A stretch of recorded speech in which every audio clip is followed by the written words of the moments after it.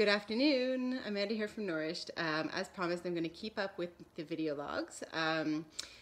Today we're going to continue with the topic of magnesium until we feel like we've informed you enough. There's so much to know about magnesium, but I wanted to continue a little bit further on the topic of transdermal and why we choose what we choose to use in our products.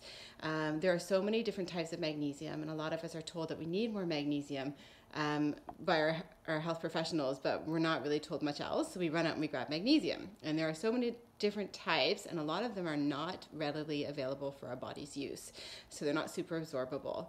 And then there's the process of digestion, which we lose a lot of our magnesium in that process as well. So we are using one of the most bioavailable types of magnesium called magnesium chloride, and transdermally, obviously, we don't have to do the process of digestion, so we're not losing as much in that process.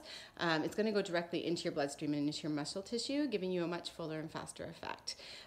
Just on the topic of transdermal use and bioavailability for that matter, sulfate, so magnesium sulfate, which is your Epsom salts, those are on the chart of bioavailability, are one of the least bioavailable. So they're at the bottom.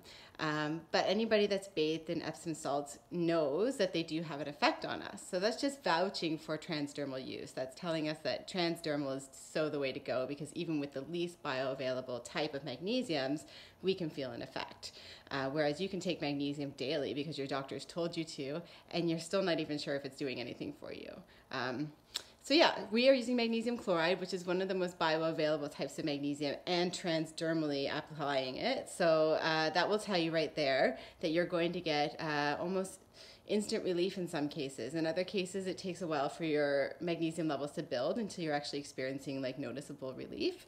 But for most cases, people notice something within the first use or two.